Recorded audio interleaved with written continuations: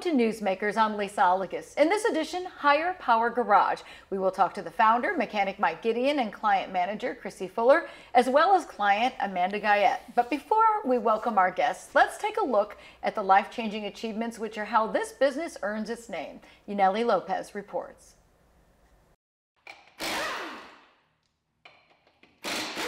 Mike Gideon runs a low-cost repair shop. He wants to help those who are struggling financially. We're replacing all the ball joints on this truck today. So if he would take this into a regular repair shop, it could cost upwards of $900 to replace all the ball joints and align the front end. His cost today for the parts is just under $300. But besides hammers and wrenches, he's got a little something extra in his toolbox. Father, we thank you today, Lord, for all that you do. We thank you for the opportunity that you give us here, Lord. We're blown away how you use an auto repair shop, Lord, to change people's lives. At Higher Power Garage, Mike doesn't only make cars safer to drive, he also helps others drive into a better future. So Amanda is getting a key for a Toyota Sienna van, and then Jillian is getting a PT Cruiser. I am so excited. It's been a minute since I've had my own vehicle. Definitely a blessing to have this car. It's been a long year with that one.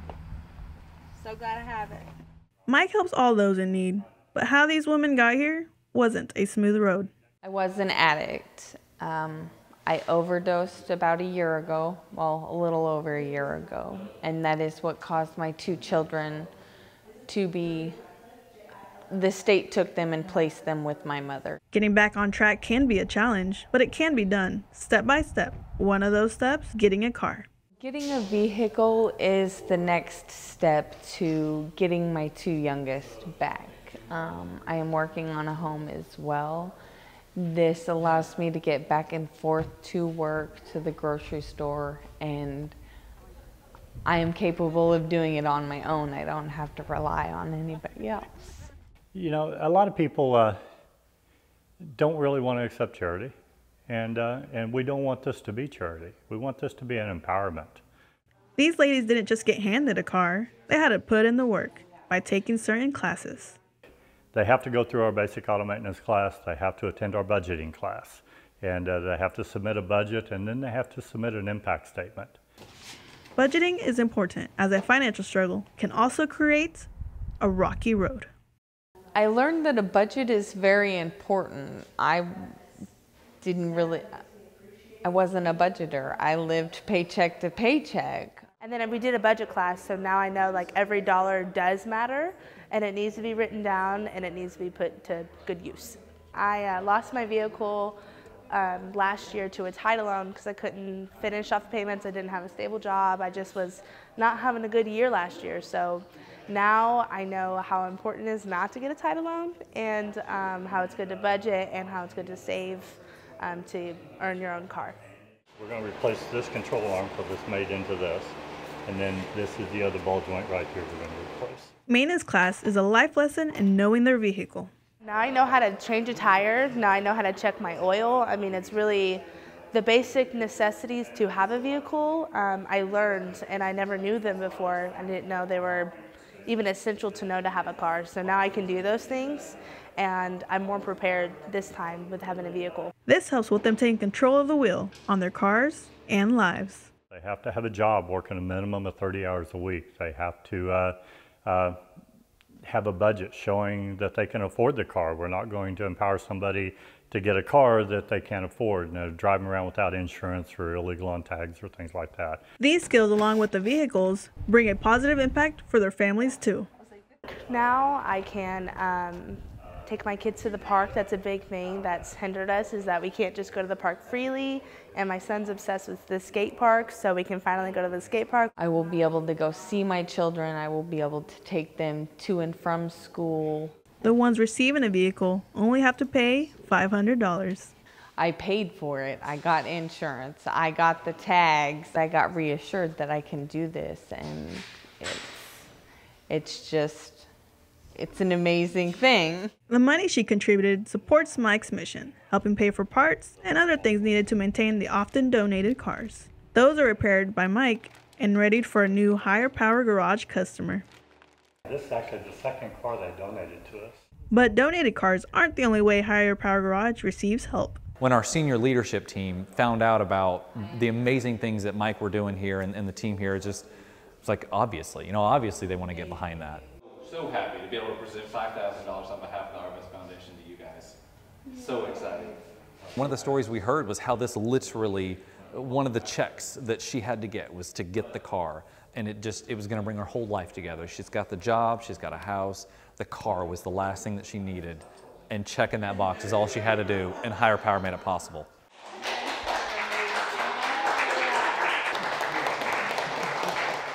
It's just been amazing how God has brought the right people in and provided us with the resources that we needed, and how we've grown. And we're very blessed in that. And then the stories, the people that we get to meet every day over and over again, it's just like it never gets old.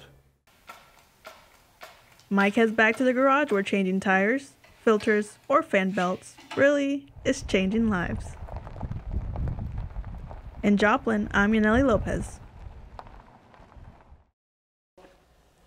We are joined now by Mike Gideon, founder of Higher Power Garage, and Chrissy Fuller, the client manager. Thanks for being here. Thanks for having us on today. Mike, this is quite a concept, and many people would think, okay, you're in business, so you have to make money. What happened? How long were you a mechanic before something inside you thought, I gotta change this up? Well, I've been a mechanic all my life. I mean, I started when I was 14 years old. I went through Franklin Technical School. When I graduated high school, I went into repair business, and I've been in it all my life. I did some corporate work for a while, but in '95, I started my own repair shop, Gideon's Tire and Auto. And I did that. I've done that for the last 29 years. I'm still involved in that today. And about 7, 8 years ago, I really started feeling like that we were missing something, that there was something more we could do. I come across a quote that kind of changed my thinking, and that was, we shouldn't fear failure, but we should fear succeeding at something that didn't matter. And I kind of realized that I'd spent a lot of my life doing something that didn't really matter. So we started looking on how we could leverage our business to help people. And we just started slow and in the shop, and before long it became higher demand than we could do through the business and do business as together. So we had a building available, and we decided to step out and start a nonprofit. Wow, I mean, it's booming. I mean, you're getting more notoriety. Sometimes it's repairs, sometimes it's an automobile. How do you decide who gets helped and how someone is helped? Well, we have guidelines. We work with 150% of the poverty level, and we look at situations. We're really working with single-parent families. That's our primary goal. Working with our veterans, and then working with fixed income has really become an issue in the past couple of years with the economy and the condition it's in. So you're a nonprofit. Do you still work with other customers, or is this, you're all in now? We're strictly a nonprofit working with our clients. We don't do any for-profit jobs. Yeah. Chrissy, some time has passed since we shot that story about the donation in 2022. Yeah. How many clients have been helped by Higher Power Garage when it comes to the vehicles? Oh my goodness, I think we are on car number 71? 72. 72. Wow. 72 cars since the doors were opened in 2020. Amazing. Mike, tell us about the classes, because we talked about did you develop these lessons, or is it a program, and do you get other instructors to help? When we first started, we were looking at trying to identify barriers that were holding our clients in their situation. And a couple of things showed up really quick. One was nobody was budgeting. I mean, nobody was budgeting. And when we dug into that, we found that a lot of them never understood budgeting. Yeah. And then the other was the cars we were working on weren't being maintained. Right. We found that a lot of our clients were second, third generation single parent families. Mom didn't learn how to maintain her car, so the kids not learning how to maintain their car. And then schools stopped doing driver's education, and so it just really kind of fell through the cracks. Yeah, I mean, one big repair could be unaffordable for some people, Oh, absolutely. Right? Some minor repairs can be unaffordable for a lot of people. So you also did a little bit of that. I mean, you've kind of had reduced pricing. Can that make a difference as to someone even needing a new car? Oh, absolutely. You know, you if you're a single mom and you're living paycheck to paycheck, and you're just barely getting by as it is. For instance, we had a mom in not too long ago. She came in for brakes. And when we got her car in on the rack, it was, I mean, the brakes were completely gone. She was in a very dangerous situation. Wow. And when we talked to her, we found that she had exhausted all of her options trying to get her brakes fixed. She had asked friends for help. She had looked at, we asked her why she didn't just, you know, put off her rent or utilities for a month. She was already behind, so that was not even an option there. So without our assistance, she would have really been in a big problem. Because then if you don't have a car to get to work, then you might lose your job and then you could end up homeless. I mean, it is a cycle of one thing triggers another It sometimes. starts a spiral. Yeah. So you describe the effort as wanting to give people a hand up. Do you feel the effort is more successful when clients are invested with both time and some money? Oh, absolutely. You know, we found, I found with my own kids growing up, the things they earned, they valued a lot differently than the things they were given. And so we really feel like that if we're empowering our clients, if they understand that they can, and that there are people there that will help and there are agencies that will help, but they can improve their lives. And they can, it's a confidence builder. And it really does make a big difference on whether they're invested in it or if it's just a handout. Yeah. Chrissy, I mean, we saw Arvest donated. You have some donations like the Arvest Bank in the video. Are you finding other sources of revenue as well? And are there other donations to support the effort? We have, over the last couple of years, we've had a few organizations that have invested in us, and it's an honor to have these organizations see the value in what we're doing at Higher Power. If someone wanted to donate a vehicle, what are you able to accept? We'll accept about anything. We're not real picky. It may not be something that we're able to fix, but we can leverage it into the program no matter what. Whether it's taking parts off that car to fix another car, scrapping the car and taking the funds off of that car and investing into other vehicles. All the money stays in the program. All the money goes toward fixing it. So no matter what you donate, it will go into the program. So how much maybe would it cost for one car to get it to where it's ready for that user? We typically spend between $1,500 and $1,800 per vehicle to get them up to the condition we want them in. Our goal is to make them everything serviced on the car and fixed that we can find that it can be the next year with nothing but normal maintenance. Yeah, which is great. Yes. Yeah. So you've been gaining some notoriety. Where do you see Higher Power Garage going next? I mean, have you added any staff? Is it still primarily you doing all the repairs, Mike? Well, no, we have added a technician. In fact, just this week You're like, we're Yeah. Well, it's become more than I can do as a part-time. I can't split myself between different jobs anymore. And so by adding a technician, that allows us to focus, somebody to focus on the repairs, on the low-cost vehicles to get more done. You know, we've seen just this year a huge increase in our numbers. And you know, we went, I think last year we did like 330 repairs for the year. This year we're already at like 200. Wow. And we're just halfway through the year. So, you know, we could do 500-600 repairs this year. In the low-cost vehicles last year we did 16. We've already done 12 this year. So everything is really gaining steam, and that's great. We want that to happen, but we don't want to lose our process in the growth. So we're very diligent that we try to stay very focused on the reason why we're doing what we do. It's one client at a time. It's not the big number. It's the one individual that we're working with. How are people's responses, Chrissy? Tell us a little bit about that when they're applying and you kind of work with the clients. Are there a variety of situations that the people are dealing with when they come to you? Oh my goodness, yes, everything that you could think of. Single moms, we've got a lot of elderly clients that are on fixed incomes. We work really close with our veterans. We see everything from, I went blank. I mean, can this make a difference between somebody losing their job? Have you had situations like that of, I've got to get a vehicle? Oh yeah, absolutely. Like the lady, Amanda Guyette, that got the van last year, she needed that vehicle to be able to get her kids back, to be able to get her own place. So like we see those situations all the time that it can definitely be a spiral effect. Yeah, we're going to talk with Amanda shortly. Mike, how does it feel to know you're helping people get lives on track? It's not just a car here. It's very rewarding. I mean, it truly is. And you know, when we hear stories and people like Amanda we follow up with. The other day I ran into a young lady that we'd worked with through our repair program.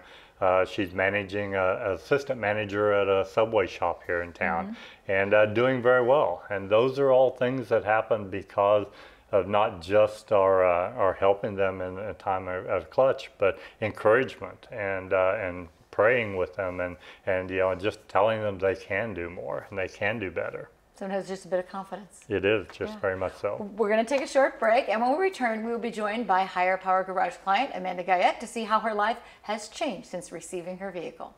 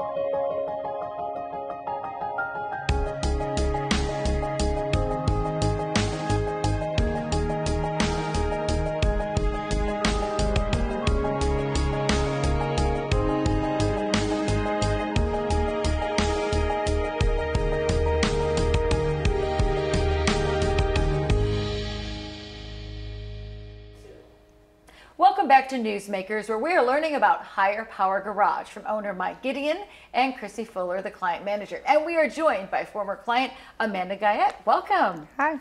So Amanda, we saw in the story we showed earlier that you got your vehicle a few years ago. You were hoping to restore your family. Tell us about life now. So I'm still currently working at the detail shop. Makes 2 years this year that I've been there. My children are back home with me. Yay. We're going to school and church and just doing all the life things. How has a vehicle made a big difference then in your life? I don't have to rely on anyone or call and ask and then not be able to get that ride to the grocery store or to the doctor's office. I mean, it's a big deal, really. So you talked about the budgeting aspect in the story. Has that helped with the car and even elsewhere in your life? Yes, it has actually. I'm able to make sure I have the money I need for rent and utilities put back, and then I know what I'm able to spend on groceries and hygiene and other household items. And there may be a car repair and oil change, yes. right? Learned about those as well. Yes. How do you think that made a difference as opposed to just someone giving you a vehicle? I appreciate it more. I mean, I appreciate the help I was given, but being able to actually pay for the vehicle myself and not just having it handed to me, I guess there's more of an appreciation there than if it was just handed to me. Mm-hmm. So, Chrissy, tell us a little bit. Jillian was in that story as well. Yeah. Can you give us a little bit of an update on Jillian as well? How is she doing? She mentioned taking her sons to the park. Yeah, so Jillian is doing really good. She is actually been at the same job also for, I know, a good probably 2 years now, same as Amanda. Her 2 boys are getting big. She's doing great moving forward. She's, super proud of both of the ladies. Yeah. Is it nice to hear those success stories? Oh my goodness, yes, it fills your heart. Yeah. So let's talk about, Amanda, what opportunities has this created for you? I mean, you had a job, but it's also helped you maintain a job. Are there other things you've been able to do, social life, other things that it's helped you kind of get out there? Yes, I'm able to go to different churches. I have a home church, but I get to go spend weekends with my mom and see my brothers. And then if I stay all weekend, we go to church down there, and my mom gets to ride with me, or we run around with one of my brothers. Like, it's just family fun, and I love it. Yeah, I mean, family time. Yeah. It's kind of important to have a vehicle to do that. So Mike, tell us a little bit about some of the success stories as well, besides, you know, Amanda's and Jillian's, and what that means to you. I mean, it means the world to me. It really helps me to know that we're on the right track. We're doing exactly what we're supposed to be doing, and we're doing it in the way we're supposed to be doing it. The fact that she's able to spend more time with her family, to spend more time with her children, to spend more time and going to church, these are all things that are really, really important in people's lives. That community and connection is so important. And so to be able to see that in her life and in others as well is really, really good. Like I said earlier, I ran into a young lady that in a sandwich shop that had been through our program a couple times. I knew she was really struggling, but she's working as an assistant manager now and doing really well. And I got to visit with her a little bit, and she just told me how much she appreciated Higher Power Garage. And praying with her and things really had an impact on her life. And that's exactly what we want to have, is an impact. We want to share God's love. We want to shine His light. And we want just people to know that they don't have to do life alone. Yeah. And it doesn't have to be that hard, that we can all work together and really encourage each other. And that's really what it's all about. Amanda, did that make a big difference to you? It wasn't just about getting a vehicle, there was more to it. There was education, there was encouragement. How did that impact you? So there were things I learned in the maintenance part of it that I didn't know. And then the budgeting really opened my eyes to where I was going wrong with my money, like just paycheck to paycheck, not putting any back here and there for certain things. Because it does help when you have money set back for a new tire, because you need a new tire or an oil change, and maybe that paycheck you got, you didn't have the money for it, but you currently have it set back. Did you feel like you got extra support by going through this program? I did. I had known Chrissy a while before I was introduced to the Higher Power Garage, and she is an amazing woman, and she is very supportive. And Mike, he really encouraged me in being able to do this. And how does it feel? I mean, that it wasn't just you did it. Do you feel stronger? Yes, I do. What do you think it shows to your kids? I believe it shows them that I truly have changed my life around, and that not that I didn't do it before, but it's a different version of me, and they seem to be happier than they were before. And so are you? Yes. Life's working. So what would you say to other folks who might be in need? What would you want to tell them, Amanda, about, hey, buckling down and doing the things they ask? Because some people are like, well, why do I have to do this extra stuff? Why can't I just get a vehicle? On that, if you want it, there are sacrifices that you're going to have to make to be able to get it. You might not want to do the class or the budgeting, but in the long run, it benefits you if you're willing to put that effort in. Yeah. Well, Mike and Chrissy, tell us, what does someone do to contact you? We, had a little bit of a message up there. Is it best to call? Is it best to go online? There is an application form? Yeah, there is an application on our website, higherpowergarage.org. We have both applications for the low-cost vehicle program and the repair program. You could always call the office at 417-208-5829 or come in and pick up a paper application. We're at 711 North Schifferdecker. Okay. Just come in and say hi, come in and pick up an application.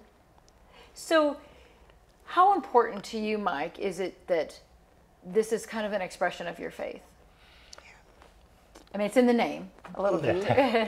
It is. It really is all about the faith. Yeah. It was God's provision that allowed us to open. And there's quite a story in that and how that all came about and happened. And you can tell it. There was we were really kind of on the fence on what to do, and we were, like I said, the quote really changed the direction of my thought on how I use the resources God had blessed me with, and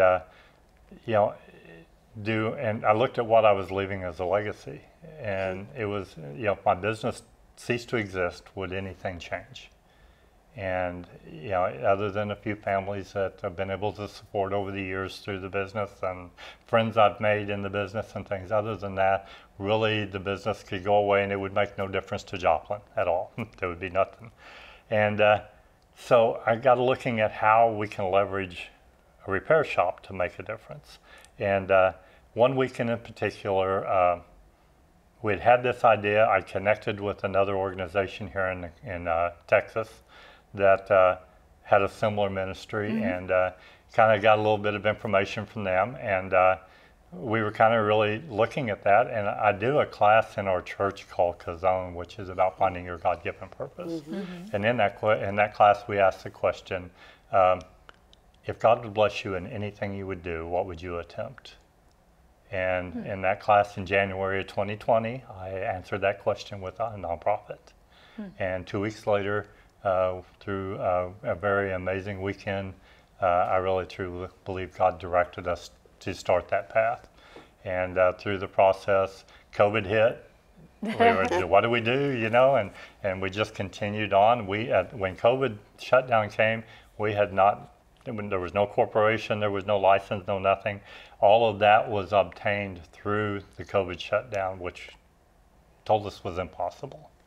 And that told us our 501c3 could be 2 years. We actually had it in mid-July. We opened on time on June 1st of 2020, and we haven't looked back. Yeah, and growing and growing. Well, thank you for all you do, Mike and Chrissy. Amanda, thank you so much for sharing your story, and congratulations on your success. Keep up the good work. And thank you all for being here. And if someone wants to donate, we hope they'll reach out to you online, at the store. Just give you a call. Yeah. Thank you all for being here. Thank you so much. Thank you. Thank you. Thanks to all our guests and for sharing that information about Higher Power Garage, and thank you for watching Newsmakers.